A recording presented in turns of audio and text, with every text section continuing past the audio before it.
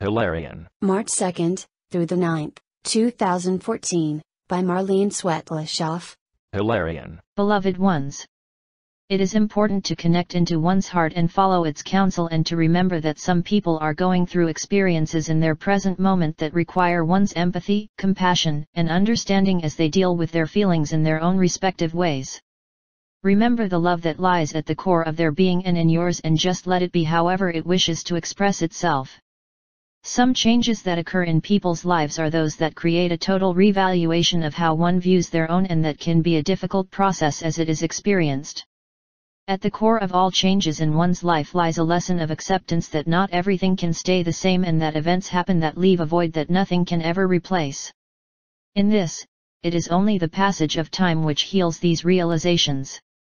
Love in its many facets of expression is a most potent force and can heal even the most cynical of expectations.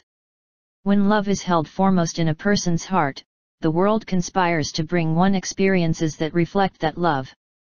Allowing one's heart to stay open during times of sorrow and sadness assists in the healing process of each individual. Oftentimes, these expressions come from a place of woundedness within the person's psyche, and this allows the person to go within and examine these feelings with greater focus than would be given otherwise. It helps them grow and expand their understanding of themselves and others around them, so that they understand that each person has similar events in their own lives that help shape them into more open and loving expressions of the Creator's attributes. Upon the foundation of love, anything and everything can be overcome. Into each person's life come many events and circumstances which their soul has chosen to experience in order to align those areas within their own personality with the higher aspects of human expression. It helps them to connect with a power greater than their human selves can perceive, and it is how they begin to understand that there is a greater force at work in their individual lives than they previously assumed. It is how the quality of faith begins to grow and expand within their awareness. This awakening of the knowledge of a higher power at work in their lives gifts the individuals with the capacity to endure life's many trials and tribulations, and imbues them with an inner strength that will never be lost, no matter what events transpire.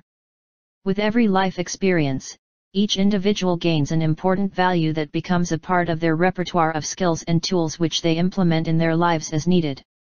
It is only through one's own experience that one can feel empathy and oneness with another.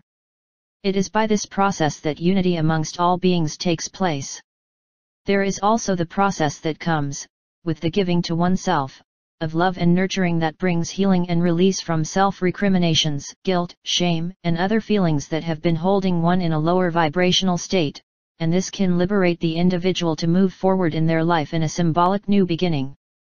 Each life lived on earth has great value, and those who leave this plane of existence leave a profound imprint upon those in their sphere of influence. Those who are left behind must look for the gift that was given by their loved one in their associations and interactions with each other.